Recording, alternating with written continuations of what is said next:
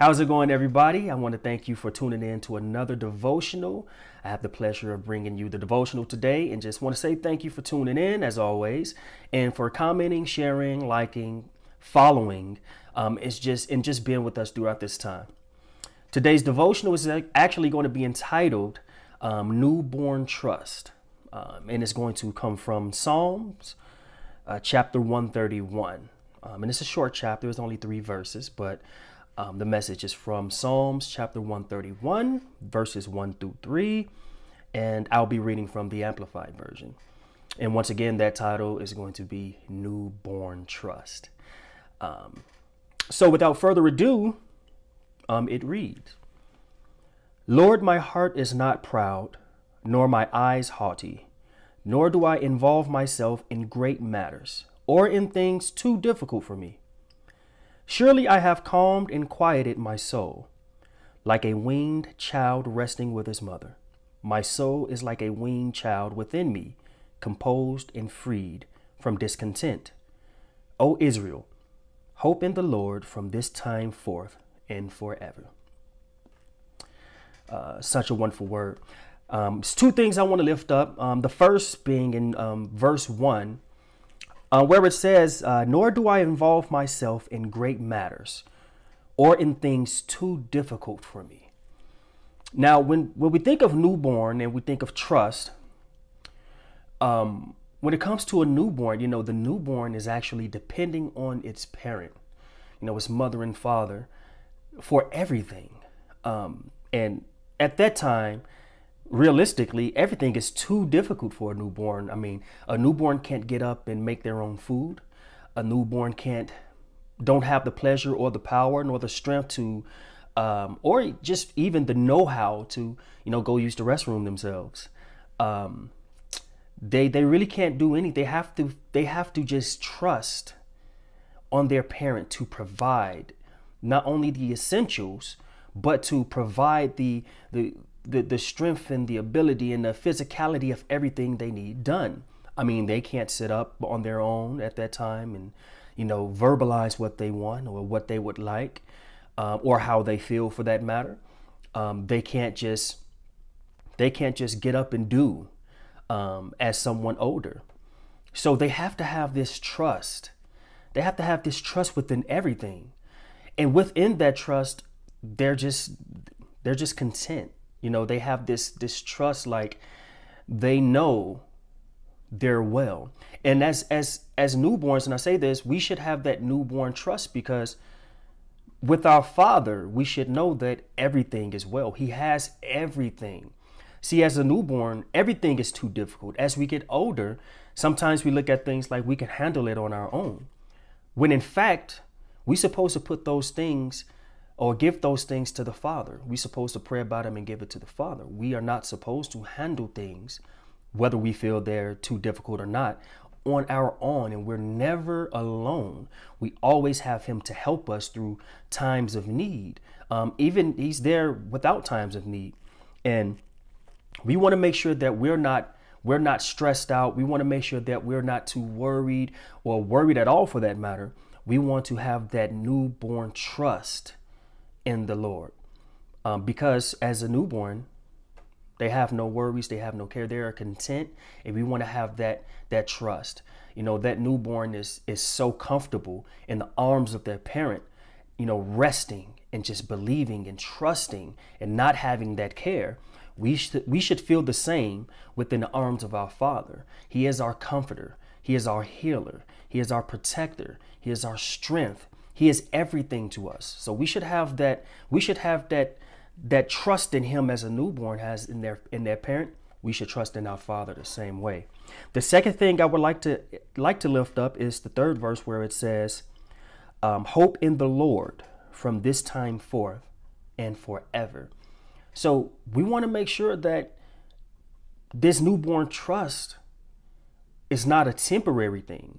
Once we come to this realization and this revelation of this newborn trust and we start to exercise it, We don't want it to be for that moment. We want this to be something that's a lifestyle. We want this to carry on forever because the Lord is forever. His word is forever. His love is forever. His care is forever.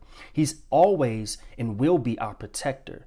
He's going to be the great I am forever, indefinitely. So why would we only trust him for a minute period of time or a short period of time to where we're treating him as he's temporary? We're treating his love as his temporary when in fact it is indefinite. It is indefinite. So we want to make sure that we have the courage and the trust as a newborn to understand that we can trust in the Lord, not only now, but forever and all the times to come.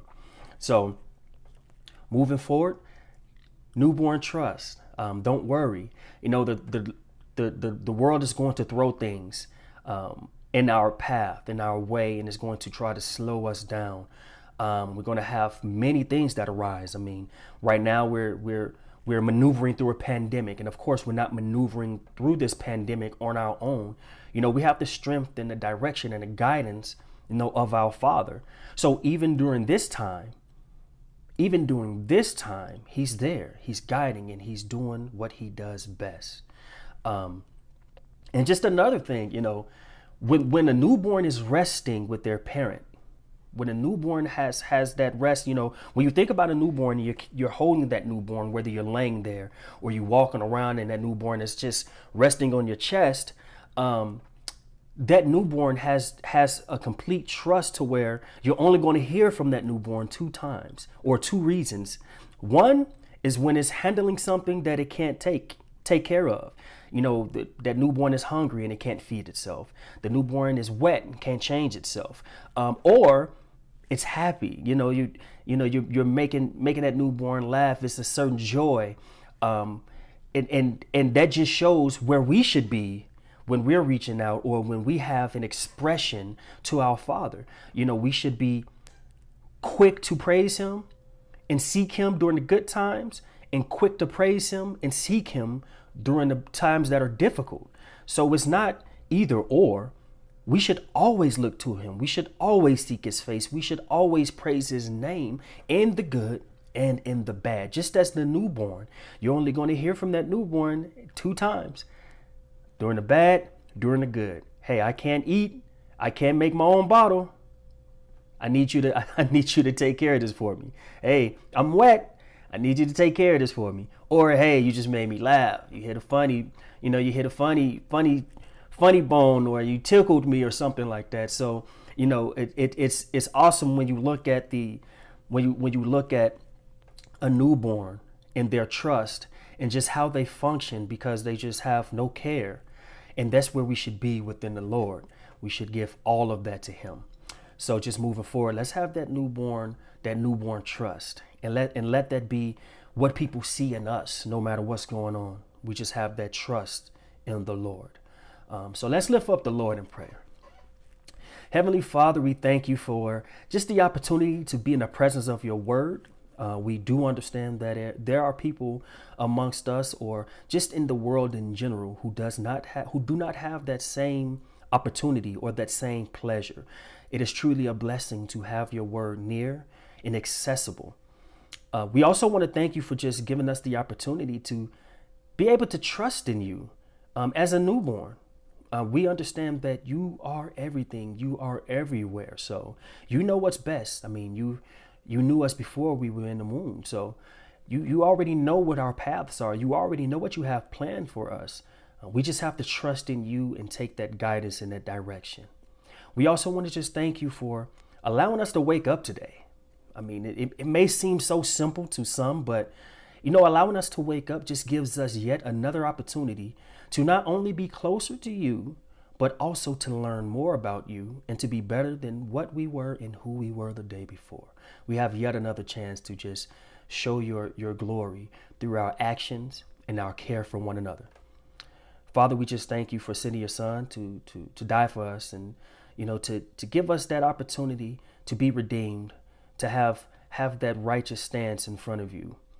We all seek and we all have that same mission. And although sometimes our journeys are different, but You've been a wonderful God. You are. You keep us on a path, even though we may make a left when we should go right.